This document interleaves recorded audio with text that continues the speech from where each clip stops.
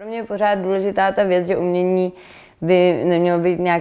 nějaké estetické potěšení, ale hlavně prostě konfrontace s něčím, s nějakým prostě s druhou bytostí, která se jako vyjadřuje skrz nějaké jako médium. Já nevím, jak se začíná. Tak asi bych začala tou otázkou na ten obraz, před kterým sedíš. K němu se váže skvělá historka, kterou jsem jednou slyšela. O začátcích tvýho kurátorování, jestli si to dobře pamatuju. V podstatě jo, je to obraz od Vladimíra Houtka a vlastně my jsme se s Vladimírem potkali v době, kdy jsme oba tak nějak jakoby začínali, nebo on samozřejmě už studoval na akademii, já jsem měla už vystudováno, ale začínali jsme se nějak postupně objevovat v tom uměleckém provozu. A já jsem s ním začala spolupracovat na různých věcech, na textech, na nějakých výstavách. Nějakou dobu jsme spolu vedli galerii Pavilon vlastně a bylo to samozřejmě i přátelství a je to vlastně první z takové dlouhé série těch obrazů Černého kruhu, které potom hodně nějak dál rozvíjel, tak já jsem ráda, že a pro mě to byla jedna z prvních věcí v takové malé soukromé sbírce. Já jsem myslela ještě tu historku s tím, jak se nám nevešel do dveří. Je to? Jo, ale to není on, to je nějaký jiný. Tak to byla asi jedna z prvních výstav, co jsme společně dělali v galerii ve sklepě. Vladimír vlastně tam už neexistující galerie a Vladimír mě přizval, abych mu kurátorovala výstavu tam. A zjistili jsme, že vlastně žádný z jeho obrazů, které všechny v té době byly hodně velkoformátové, prostě neprojde dveřmi. A tak nakonec jsme udělali to, že já jsem pozvala Matěje Smetanu a on udělal s Vladimírem takový rozhovor o jeho tvorbě a vznikl z toho vlastně diagram, který vlastně nakonec byl možná skoro zajímavější než vystavení té samotné jedné jakoby malby a no takhle to vzniklo. Mně se to líbilo jako historka, která vlastně jako názorně ukazuje, co všechno vlastně kurátorování znamená. To znamená nejenom vybrat umělce, ale vlastně pracovat v daných konkrétních podmínkách a zároveň to ukázat na veřejnosti, dát to do toho veřejného prostoru. Potom se přesunula do Meat Factory po nějakém čase jako kurátorka Meat Factory. Jak si komponovala ten program tam? No, mě tam zajímala, a to je asi něco, co mě dlouhodobě zajímá, kontextualizace vlastně té domácí nebo mladé české scény. Já hodně vlastně vnímám to, že vycházím z nějaké skupiny nebo generace umělců a samozřejmě to neznamená, že pracuji jenom s nimi, ale chtěla jsem prostě víc toho, co dobře znám a zároveň to, co nejvíc nějakým způsobem konfrontovat s tou mezinárodní scénou. A Meat Factory, vždycky myslím, že když kurátor přichází do nějakého prostoru, tak ten prostor samotný, to, kde je, jaké má publikum a tak dále, tak by měl přijít hodně v potaz. A tam ten prostor je hodně specifický, ať už fyzicky, je to vlastně továrna, která je jakoby zrekonstruovaná, ale do takového pořád vlastně dost punk stavu a zároveň je to multižánrové centrum, je tam divadlo, je tam hudební sekce a to publikum je hodně jiné a mě tam hodně zajímalo vlastně s tím vším vytvářet právě takový možná nějaký diagram nebo konstelaci a vlastně vytvářet pro ty diváky po každé takové jiné prostředí výstavní, které právě nějakým způsobem kontextualizuje tu českou scénu, komunikuje se zahraničím, ale vždycky to bylo určité téma nebo určitá inspirace, asi ne úplně ve smyslu jakoby klasických tematických výstav, ale prostě vytvoření nějakého zážitku, konfrontace nějakých myšlenek a to, že se ten prostor samotný vlastně trochu i pokořoval nebo nějakým způsobem pokaždé měnil vlastně v závislosti na těch dílech, na těch umělcích a na nějaké jakoby atmosféře celkově nebo nějakém environmentu, co se tam vytvoří, pro mě byla důležitá věc a potom už se do toho prostě komponovali ať už ti mezinárodní autoři nebo ty čeští a zároveň tím, že prostě tam jsou ty další dramaturgie, tak jsme se snažili i o nějaké přesahy do té mezižánrovosti, nejen, že tam sídlíme jakoby fyzicky vedle sebe. Což vyvrcholilo, jestli si dobře pamatuju, vlastně v posledním roce tvého působení v takové jako divadelní představení, které bylo zároveň silně napojeno na výstavu, která tam aktuálně probíhala. Jaká byla tohle zkušenost, nebo dá se to zopakovat? Tak bylo to asi něco, co bych určitě neudělala, kdybych nepracovala zrovna tam, ale byla to skvělá pro mě zkušenost, že my jsme vlastně komponovali od začátku i výstavu, i divadelní představení jako v podstatě jeden celek a snažili jsme se, aby tam prostě byla velká spolupráce a komunikace mezi těmi výtvarnými umělci, což byl Jan Haublt a Jiří Týn a herci a vlastně společně s Matějem Samcem, dramaturgem divadla Meat Factory jsme napsali text a takže to byla úplně vlastně asi po těch 3-4 letech toho, co jsme tam společně koexistovali, tak jsme se pokusili to opravdu propojit a já myslím, že pro mě to nějakým způsobem fungovalo a byl to hodně obohacující pro kurátora taky zážitek, protože my samozřejmě jako máme tu doménu v textu, máme jí prostoru, ale úplně jiným způsobem než divadlo. A myslím si, že po mnoha katarzích během té přípravy právě třeba mezi tou jakoby úplně jiným systémem práce herců a právě výtvarných umělců, tak ale jsme došli k nějakému tvaru, který nás hodně bavil. Nevím, jestli je to zopakovatelné, asi to není úplně jakoby, že tam to vzniklo opravdu z toho místa, že to není můj dlouhodobý zájem, třeba vztah divadla a výtvarného umění, ale v téhle konstelaci mě to bavilo hodně. V čem spočívá satisfakce kurátora? Já vlastně asi nejradši jakoby dělám věci fyzicky, což dělám čím dál tím míň a je mi to líto, ale pro mě je jakoby úžasný moment, kdy se ta výstava, na které třeba pracuju rok, nebo téma, které nějak dlouho řeším, nějaký text, všechno, tak prostě se začíná jakoby zhmotňovat a teď ty nuance tam ještě se jakoby dotvářejí pro to, aby to nakonec nějak fungovalo, že vždycky, když člověk cokoliv připravuje strašně dlouho, tak teprve, když je v tom prostoru a přijedou ta díla a prostě dodělávají se třeba texty nebo další věci, tak se ještě může něco mírně třeba posunout nebo změnit, tak aby to jakoby se cvaklo dohromady a to je pro mě asi nejzajímavější moment. A mě teda samozřejmě, je to nějaké moje dlouhodobé téma i divák a komunikace s divákem a zajímá mě to, jak jakoby nedělám výstavy pro sebe nebo pro tu scénu samotnou, ale jak hodně mě zajímá prostě emoce nebo nějaký dialog s tím člověkem, který tam přijde. A to samozřejmě bohužel kurátor málo kdy se vlastně jako dozví, jak divák třeba vnímá tu výstavu, ale pokud je tam nějaká zpětná vazba nebo ten dialog pokračuje nějak dál, že prostě já něco připravím nebo ve spolupráci s někým připravím nějaký projekt a prostě není to úplně ukončená věc, že prostě vernisáž a končí to, tak to je pro mě zajímavé. Možná se vrátím ještě k tomu vztahu textu a výstavy. Jsou různé kurátorské přístupy, některé vlastně se pokouší úplně eliminovat jakýkoliv text nebo textovou složku, někdy dokonce i popisky v současné době. Jak to máš ty s textem? Já text mám ráda, hodně ráda píšu a vlastně to bylo úplně to první, že já jsem opravdu byla nejdřív jakoby teoretika, až později jsem se musela naučit vlastně to uvažování lineární v tom textu, jakoby si představit třeba prostorově nebo začít uvažovat jinak v prostoru, ale zároveň myslím si, že během té praxe jsem se hodně už jakoby vzdálila psaní o umění a nějakým způsobem snaze vykládat jako ta díla nebo to, co se děje na té výstavě, že často vlastně napíšu třeba povídku nebo nějaký spekulativní text nebo něco úplně jiného, ale zároveň ta práce s tím textem je pro mě jakoby něco, co mě hodně baví, prostě precizně nějak řešit ten celý jakoby konstrukt, ta slova, to je prostě vlastně paralelně s tou prací s prostorem a s díly a tak je to pro mě jakoby hodně důležitá složka a to neznamená, že to musí být vždycky nějaký dlouhý esej, myslím, že některé výstavy jsem třeba napsala 3 věty, ale prostě ty 3 věty jsem hodně dlouho přemýšlela, jaké budou. Ty jsi předtím pracovala v lektorském oddělení, jako vedoucí lektorského oddělení Muzea Kampa a ještě v DOXu, jestli se nepletu. A poté v Meat Factory, která je samozřejmě postižená v určitém smyslu tím, že je jako vlastně dál od centra, že člověk se musí skutečně jako rozhodnout, že tam pojede. Vy jste se rozhodli, postupně jste vyvinuli takový systém těch otevřených ateliérů, veřejných domů a vlastně kombinování právě všech těch funkcí, které Meat Factory poskytuje. Předpokládám, že i na základě toho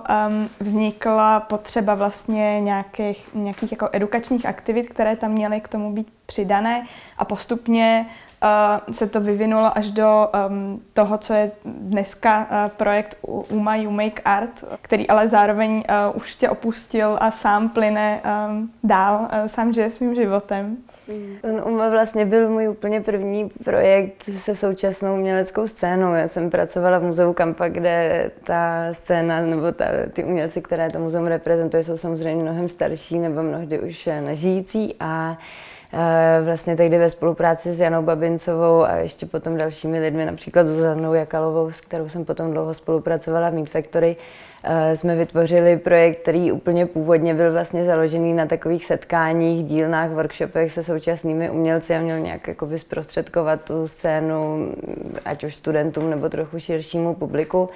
A postupně se z něj různými transformacemi vlastně vyvinul projekt, který je teď, a to jsou audioguidy, které vlastně skrze různé rozhovory s umělci, kurátory zprostředkovávají zase jakoby to teda více online formou nebo i teda fyzicky na tom místě v galerii, výstavy v těch hlavně té nezávislé vlastně galerijní nebo institucionální scéně. A v Meat Factory s tím to asi šlo tak jakoby vedle toho, že to nebylo úplně propojené, ale jak jsem říkala, například tam jsme hodně spolupracovali právě se Zuzanou Jakalovou, která vedla rezidenční centrum a zároveň UMA Art, nebo ten UMA You Make Art, jak teď se to jmenuje, se k tomu nějak přidružil. Ale tam pro nás byla hlavní, jakoby ne ta edukace v tom možná klasičtějším smyslu, ale právě nějaké smysluplné propojení těch dramaturgií. Že myslím si, že předtím, než jsme tam přišli, tak to bylo trošku takové, že každý si jel po té své ose a právě, jak říkáš, bylo velice těžké třeba i na hodně jakoby mezinárodní výstavu, výstavu zahraničního umělce v té galerii nebo v galerii Kostka vlastně dotáhnout to publikum. A tím, že jsme nějak systematicky, ale i obsahově se snažili to propojit, tak opravdu potom vlastně ke konci to jako trvá do dneška, že když je tam vlastně takový ten velký otevřený dům, tak v podstatě ta návštěvnost je veliká, ale zase to spektrum toho publika je úplně jiné, než třeba v centru Futura nebo v Transit Display nebo v nějakých jiných centrech, které tady jsou. Říkala jsi, že jsi teoretik vlastně založením a vlastně tady tyhle přístupy edukační a vůbec přístupy k publiku si zpracovávala v dizertační práci na Masarykově univerzitě v Brně. Můžeš nějak shrnout, co bylo meritem té práce? Tak mě hodně vlastně zajímaly od začátku mého působení instituce, jejich nastavení a to, do jaké míry můžou být vlastně nějakým kritickým aktérem nejenom na té umělecké scéně, ale i v nějakém společenském, politickém případně dění, protože je to něco, co vlastně, o čem se hodně diskutuje a ty samotné instituce často se takhle rády prezentují, ale zároveň pro mě vznikla právě otázka toho, že, a také je to něco, co právě v různé mezinárodní literatuře se hodně toho dotýká, že jak může být kritická, pokud nemá vlastně publikum, které tu ideu jako nese dál a vlastně je to takový věčný problém toho, že vlastně ty populárnější instituce často žádný kritický program nemají, v podstatě jakoby představují v nějakém takovém skoro ještě modernistickém duchu to umění tak, jak je, jakoby, což vlastně nikdy není. A zase na druhém konci spektra ty instituce, které opravdu mají ten potenciál nějakým způsobem prostě víc toho uměleckého, z té umělecké bubliny a prostě dotýkat se společenských témat nebo nějakých prostě aktuálních výzev a něco třeba trochu měnit, pokoušet se prostě být opravdu angažované, tak často nemají to publikum a já jsem se snažila tam prostě přijít na nějaké vlastně možnosti komunikace s tím divákem a na to, jak třeba vnímat jakoby posloupnost těch rolí, to, že třeba ta instituce, která nemá publikum, tak ale zároveň jakoby vytváří nějaké podhoubí pro to, které se třeba může v nějaké míře dostat i až na ten konec toho žebříčku, pokud to dobře funguje, nějaká prostě hierarchie těch institucí a dostat se třeba i k tomu jakoby širšímu publiku. A skrz nějaké výzkumy vlastně těch samotných diváků, jejich vnímání současného umění jestli je jakoby jeden závěr, který je trošku banální, ale vlastně myslím, že je to hodně jako pravda, tak mi vyplynulo, že vlastně ty instituce s nimi komunikují většinou vlastně neadekvátně, ale úplně z jako obou stran, že buď se snaží je příliš jako vzdělávat a příliš tak jako školsky, pedagogicky jim prostě podsouvat něco a ten divák je jako autonomní a chce sám vlastně přijít do galerie a přemýšlet nad něčím, anebo naopak vlastně je nechají tak naprosto jakoby osamocené, že zase prostě přijdou na tu výstavu a připadají si, že vlastně nic vůbec jako nechápou z toho kontextu, že nemají jak se k tomu jako přiblížit. A strašně těžko asi se hledá ta střední cesta, je to něco, co mě prostě zajímá, jak ji najít.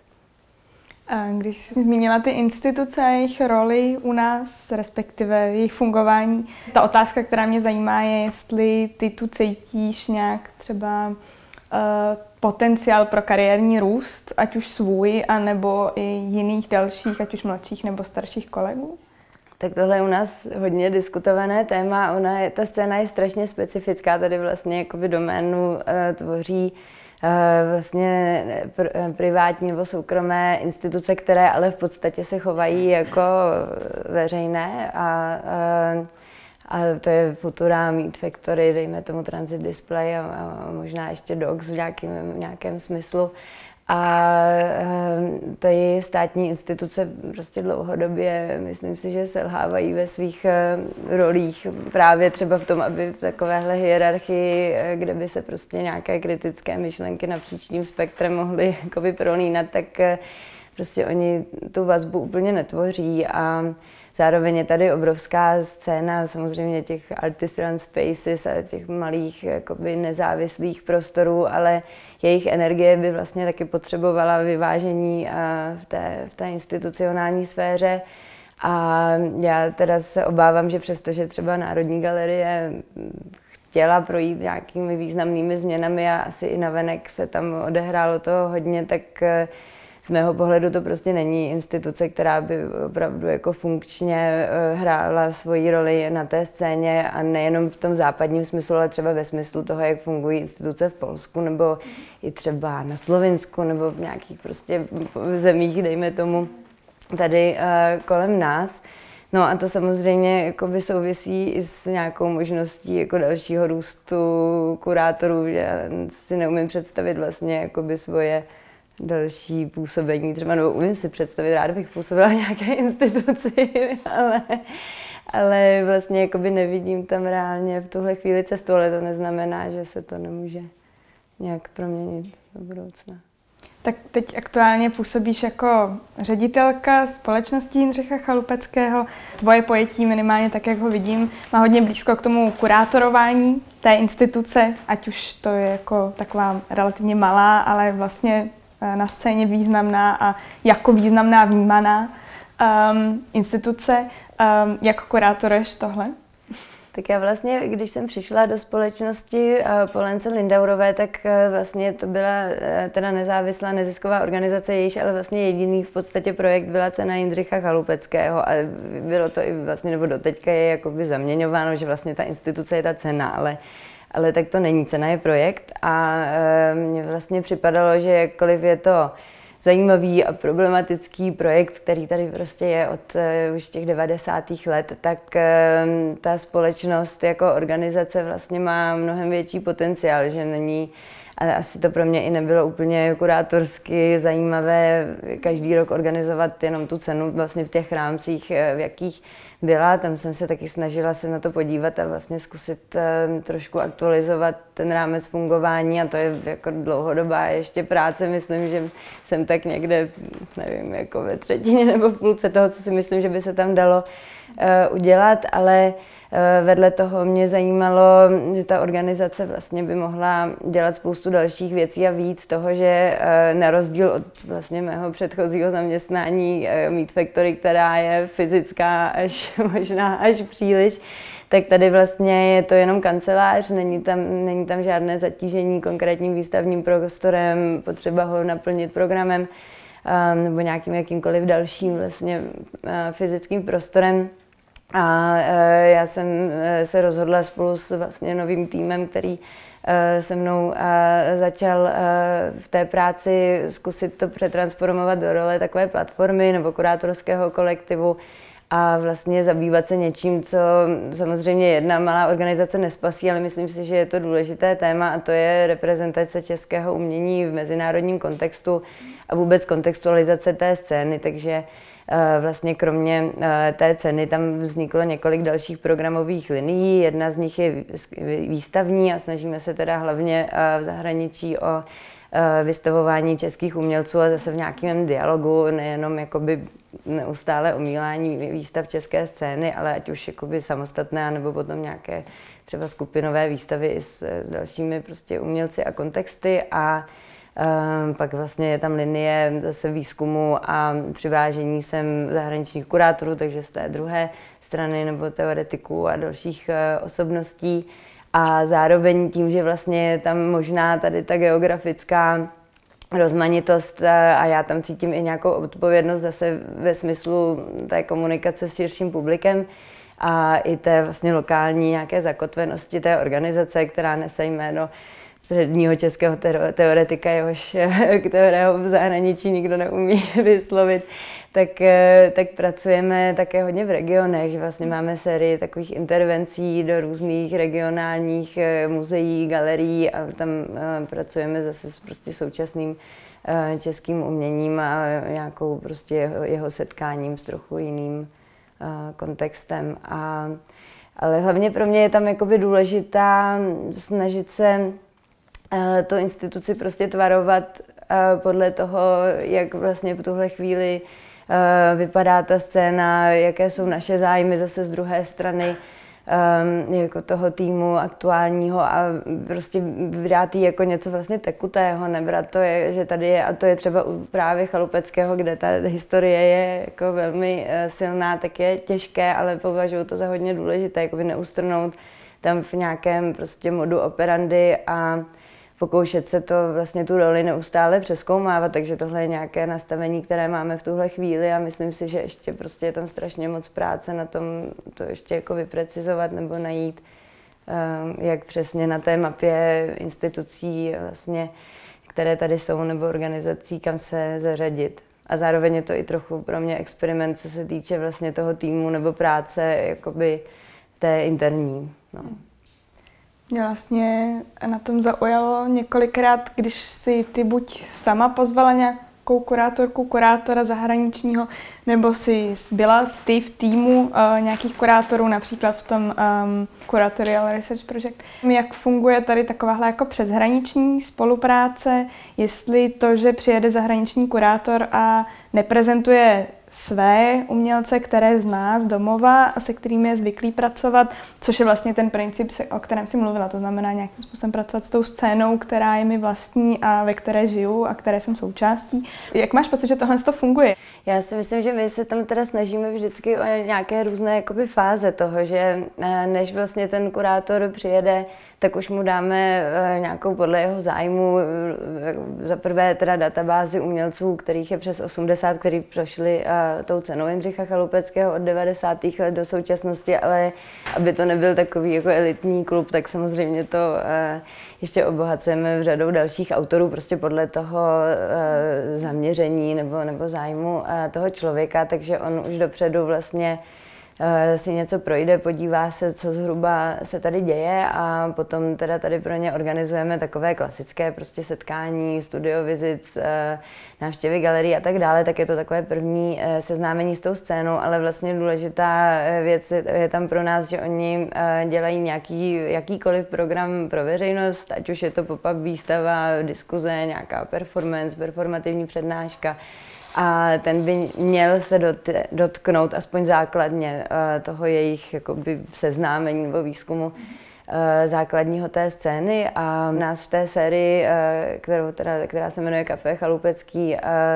hodně zajímá vlastně vrátit se k těm lidem zase třeba za rok a pokud samozřejmě něco vzniká i spontánně a nejde všechno jakoby řídit tím způsobem, ale A určitě prostě z toho už teď začínají vznikat nějaké projekty, které ty kurátoři jakoby třeba ve svých institucích nebo ve svých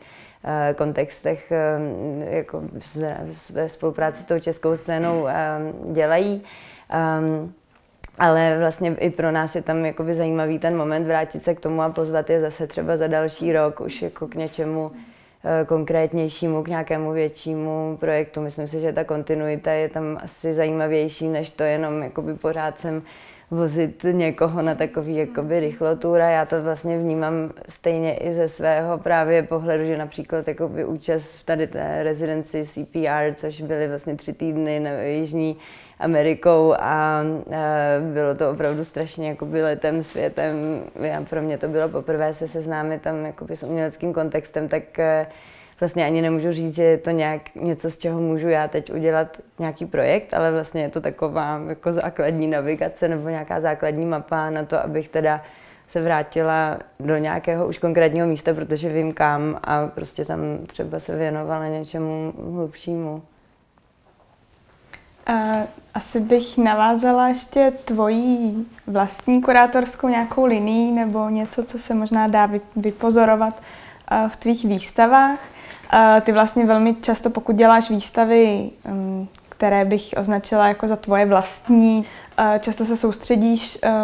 na umělce, kteří nějak jako víc pracují s intuicí. Můžeš tohle nějak popsat vlastními slovy, tu svoji linii? Mě hodně zajímá umění, které je jakoby kritické nebo je angažované, ale vlastně ne takovým tím úplně racionálně výzkumným způsobem, což neznamená, že tam jako není výzkum nebo není tam prostě nějaká obsahová složka, ale prostě mám dojem, že umění nebo prostě aspoň nějaká jeho sféra jakoby dokáže komunikovat úplně jinými způsoby a vlastně já sama asi tímhletím způsobem pracuju a proto je mi to blízké, že vždycky ke každé výstavě samozřejmě si udělám nějaký výzkum a tak dále, ale to, co je vlastně ten finální tvar, je pro mě hodně intuitivní a je to hodně založené na různých prostě emocích a různých setkáních, taky hodně často pracuji vlastně na nových dílech s umělci a tím pádem je to prostě vznikající tvar a třeba pokud na tu výstavu vzniká současně několik nových děl, tak prostě se nedá úplně jakoby, tak jako dopředu všechno vykalkulovat a to mě na tom hodně zajímá. A vlastně asi i tematicky se to tam promítá, že i když ty projekty jsou různé, tak mě vlastně hodně, co se týče třeba nějaké té politické nebo sociálně angažované stránky, tak mě na tom vždycky zajímá ta strana vlastně nějakého osobní lidské emoce nebo psychologie nebo prostě takového vlastní pozice individua vůči prostě určitému systému nebo určitému nastavení a vlastně baví mě jakoby sebe, ty umělce a zároveň i diváky jako přivést do nějaké situace, kterou vlastně všichni trochu dobře znají. Je to nějaká emoce nebo nějaké rozpoložení, ve kterém prostě, nebo nějaká konstelace, ve kterém se nacházejí ve svém životě, ale zároveň ta výstava to může někam posouvat nebo prostě rozkrývat různá další témata kolem toho a právě ne nějakým úplně didaktickým způsobem, ale spíš jako takovou pozvánkou k jako přemýšlení, ale přemýšlení právě v trochu jako méně, dejme tomu, verbálně artikulovaných módech. My, když jsme připravovali a bavili jsme se tady o tom rozhovoru, tak si vlastně zmiňovala, že už na právě Artycoku máš vlastně docela hodně těch různých vstupů do těch výstav, těch prezentací, reportážních vlastně z těch výstav. Tak teď si mluvila o tom, že vlastně jsou to často věci, o kterých je těžké mluvit, nebo je to trochu těžší, protože právě vznikají třeba něco z toho opravdu překvapí, proč vlastně, co nakonec bylo to dílo, které vzniklo nakonec po dlouhé a dlouhé diskuzi jako s někým, jehož si oslovila nebo jíž si oslovila na základě jako předchozí práce. Je něco, co tě jako překvapilo hodně? I tady jako teď myslím, takže si pak vlastně trošku složitě vysvětlovala, proč tohle dílo Tak ono vždycky nějakým způsobem, tím, že jako nějaké téma tam pro mě vždycky bylo, jo, jako teď třeba jsem dělala výstavu do Helsinek, která se jmenovala Don't Worry Boy a bylo to vlastně o takovém jakoby až takovém chlapeckém individualismu a vlastně jakoby zaměření se na tu současnou feministickou diskuzi, ale z takového toho právě jakoby maskulinního pohledu na věc, což nemusí být jako nutně spojeno s mužem nebo ženou, ale vlastně s nějakým jako principem vztahování se prostě ke konzumní společnosti, kapitalismu a tak dále. A to byla výstava, kde jako spíš teda byly existující práce, něco vznikalo nového, ale vlastně vždycky tam byly nějaké změny, nějaké kolapsy, ale měla jsem pocit, že nakonec se to prostě potkalo v tom tématu a že právě i to, co jsem zmiňovala předtím, že ta práce na tom místě, přestože ta díla už jsou jako hotová, ale teď tam prostě vlastně všichni ti aktéři, se kterými se setkávám většinou potom individuálně, tak prostě potkají a něco se ještě třeba jenom mírně posune, tak mám pocit, že je to takové nějaké kouzlo té výstavy, že to jakoby potom zacvakne. Samozřejmě to nemusí fungovat pro někoho jiného, třeba to funguje pro mě, nebo to taky jako nemusí fungovat vůbec. U těch výstav Meat Factory tam často byly opravdu velké vlastně nové realizace, že to bylo třeba prostě skoro všechna díla na tu výstavu vznikala nově, třeba u výstavy Platonovo Třetí oko, která byla takovou jako spekulací nad nějakým současným pohledem na ezoteriku a zároveň jakoby nějaké limity vlastního jako přemýšlení a mozku a určitě ta díla, jakoby, nevím, jestli to prostě pro všechny fungovalo v tomhletom tématu zrovna, ale ta díla se tam prostě potkala v nějaké konstelaci, která vlastně pro mě fungovala jako zase na té jako intuitivní stránce dobře. A někdy se zase ta výstava úplně posune, takže například teď jsme pracovali s Klemencem von Wedemajerem v Brně, vlastně na jeho solovém projektu a já jsem přemýšlela původně nad tím i vzhledem k našim jako finančním a dalším možnostem, že prostě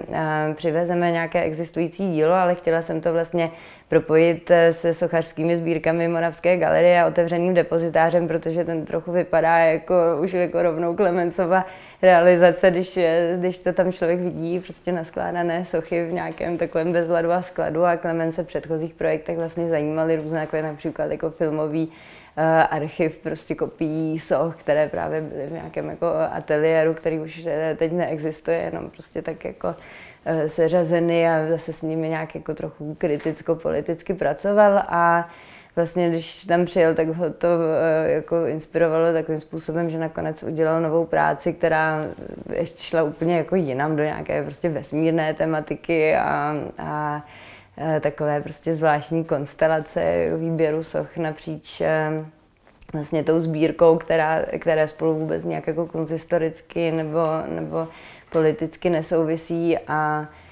to mě jako na tom určitě zajímá, když prostě ta konverzace se posune takhle někam mnohem dál a vlastně ta práce s tím na tom novém díle je pro mě asi nejzábavnější. I když je pravda, že třeba zase teď v poslední výstavě, co jsme připravovali s Fatoš Ustek pro Futuru, pro Centrum současného umění Futura, tak tam to bylo úplně vlastně naopak,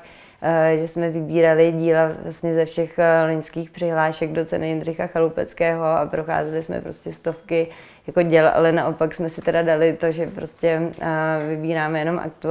jenom existující práce, což moc často nedělám, ale zase tím, že ta výstava byla hodně spekulativní a hodně to byla taková jako hra s kontexty a právě s tím systémem jako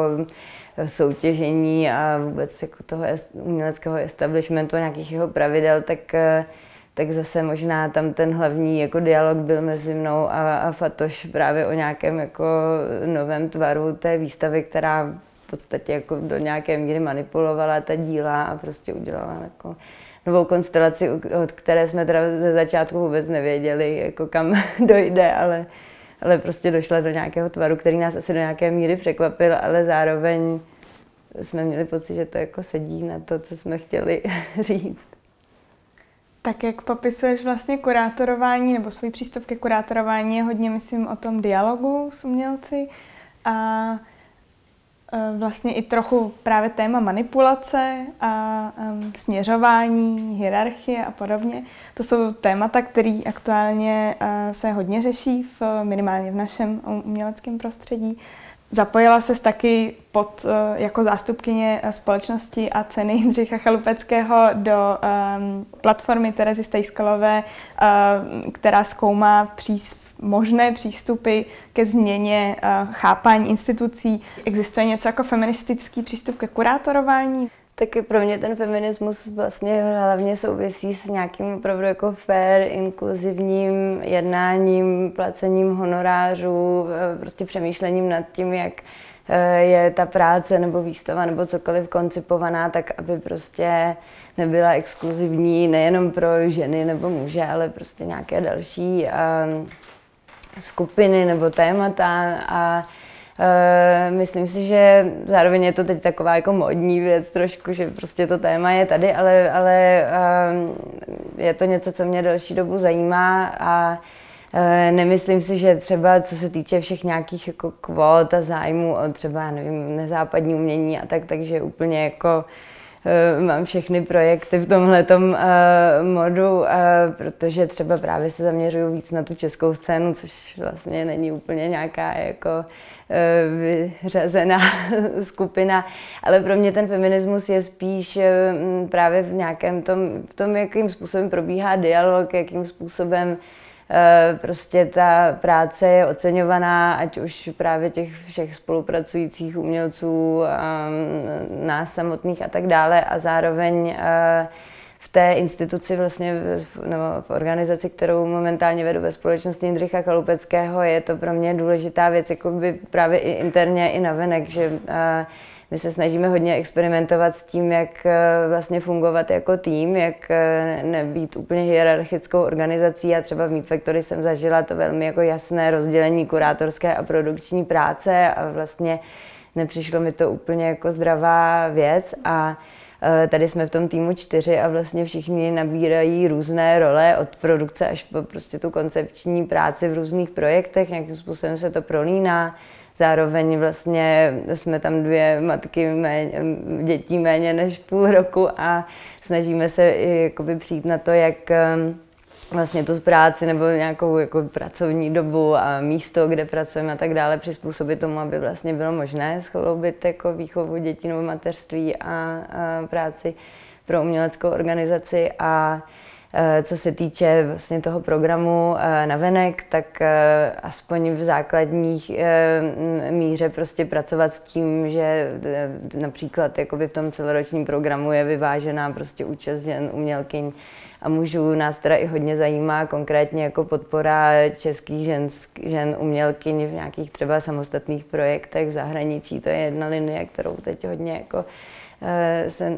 o ní snažíme a samozřejmě to, že prostě se všem platí honorář nebo se prostě oceňuje jejich práce,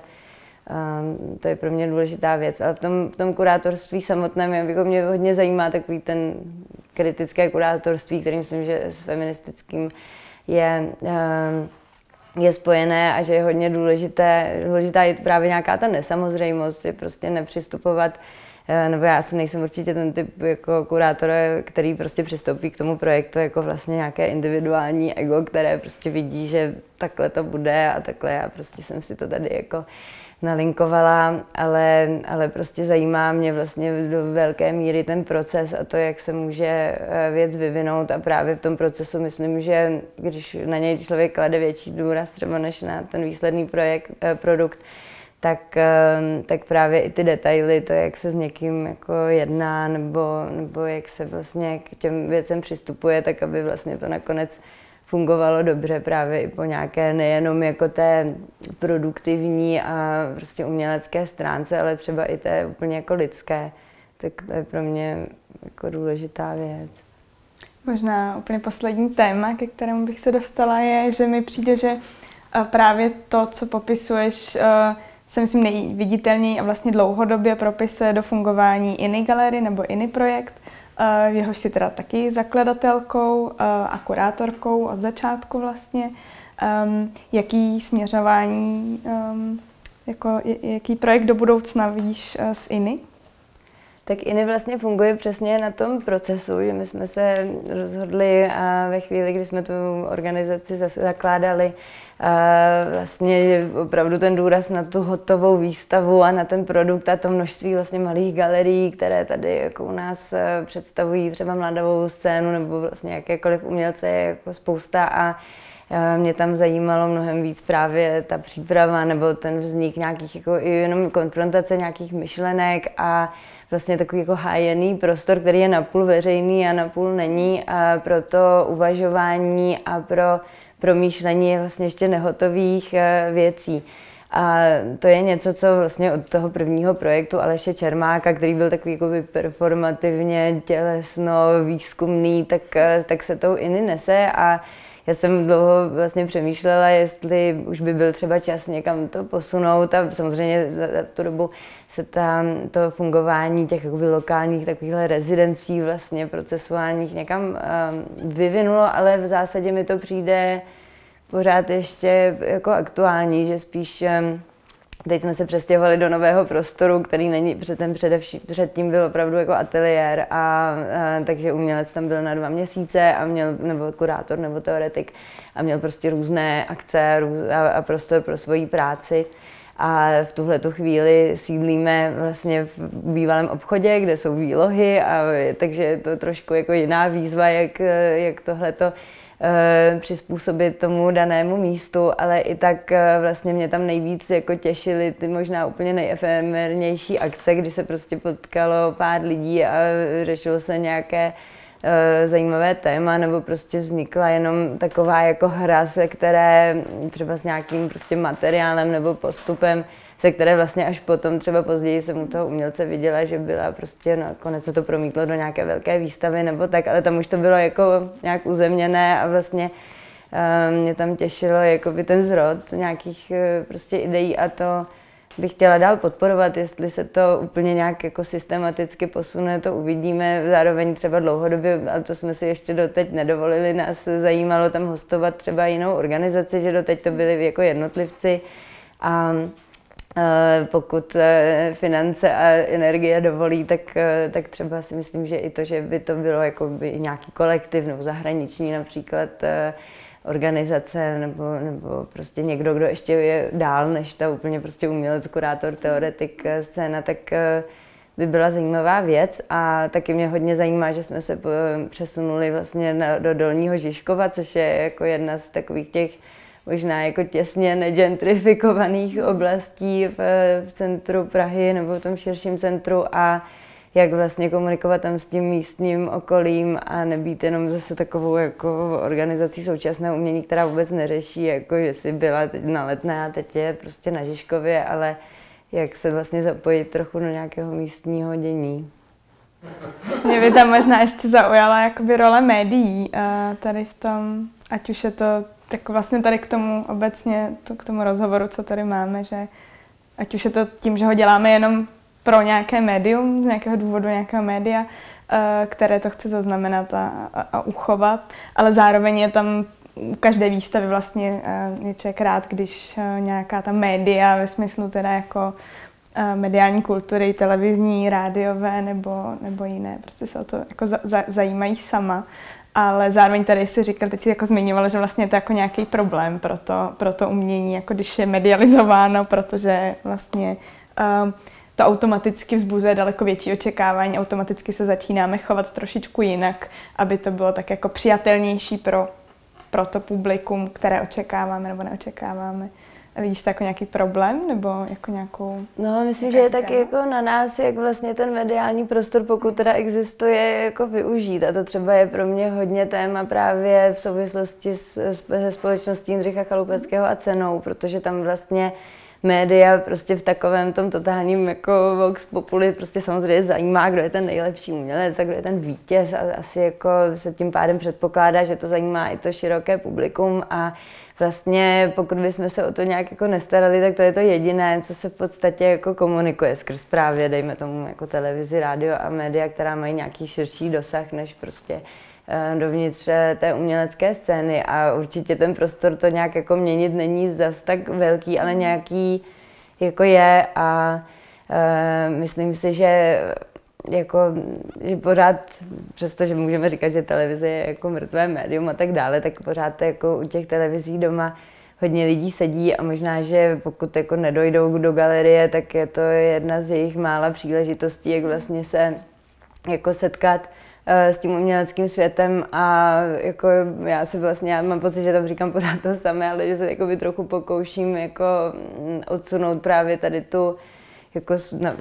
například kolem té ceny tu soutěživou prostě diskuzi, která je jenom jako prostě pracuje s takovým žargonem, který je mně vlastně strašně jako nesympatický a prostě dát ten prostor jenom tomu, aby třeba ty diváci u těch televizí teda uvažovali, aha, tak umění vlastně není právě teď už jenom třeba ten obraz jako na stěně, ale je to něco, co právě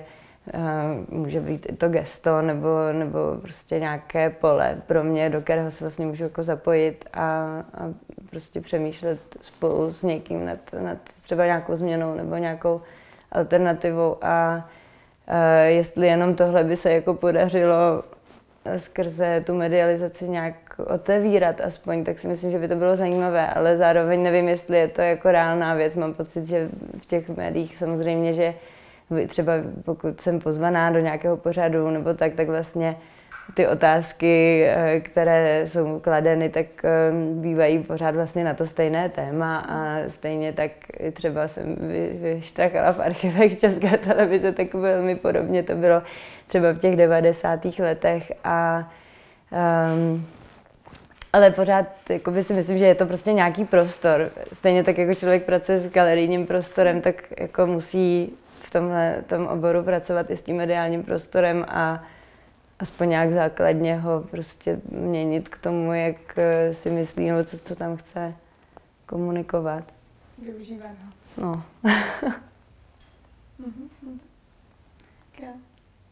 Máš nějaký dotaz? Tak jo. Děkujeme za rozhovor. Děkujeme. Já děkuju.